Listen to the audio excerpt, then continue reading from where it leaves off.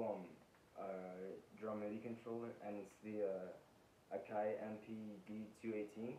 And I got this to make to have special effects when I'm playing live, and because I want to be able to play I play the synthesizer and then use this for like cool effects. But then I realized instead of just using it for effects, why not make my own music using it as well? And so that's where I got the idea for this video. And I tried kind of making it my own thing, and to be honest, it was a little hard at first. But then I kind of started messing around, and I kind of knew what to do.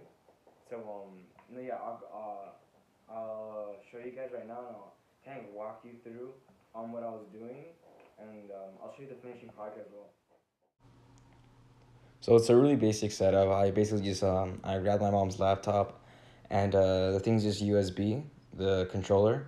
So you'll see I just plugged it in, and it was on. And I'm using GarageBand for this, and with GarageBand I was using the electric drum kit as well as the some of the synthesizers to use, and you'll see me use them right now.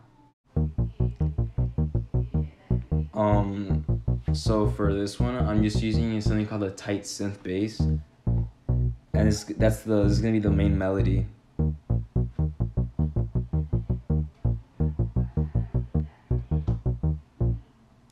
So no, yeah, that was just the main melody, and you'll see right now I'm gonna add more onto it.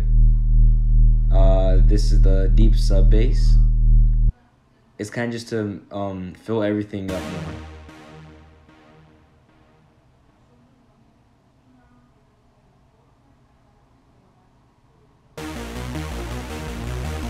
This is more when everything comes up, and yeah, it's to bring it more life and everything.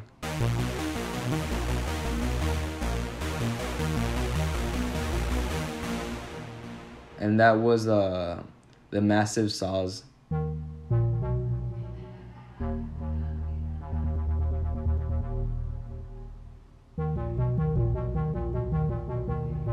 This is basically just to give it a little more, a little extra.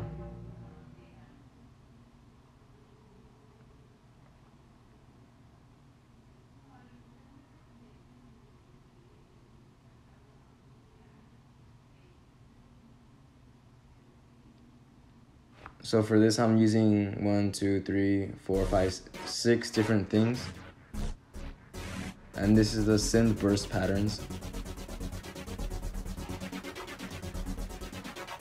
I'm using the feature on the MIDI controller, which is note repeat. That's what's making it last longer.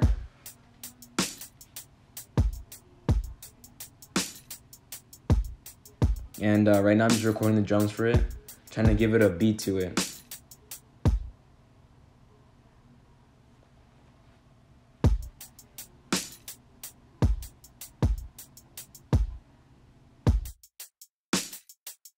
Right here, I'm basically just making sure that I'm just getting over everything, making sure that everything's perfectly fine and works. I'll show you the finishing product right now.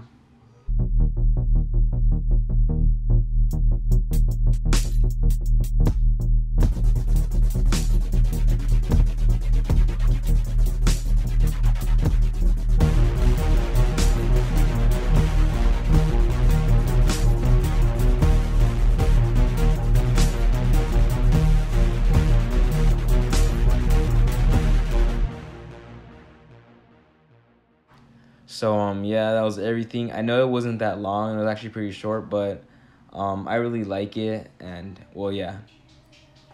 So basically this is how I'm gonna have it set up. I'm gonna probably have a laptop here or here. I'm gonna have the MIDI controller right here, and I'm gonna be using it along with the keys. So while I'm playing the synth, I'm gonna be able to use some cool special effects too.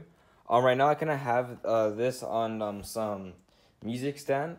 So it's gonna be a little awkward because I've been playing here, then moving here. But in the future, I want to have an actual like little stand, and I'll probably have this right next to it, right here.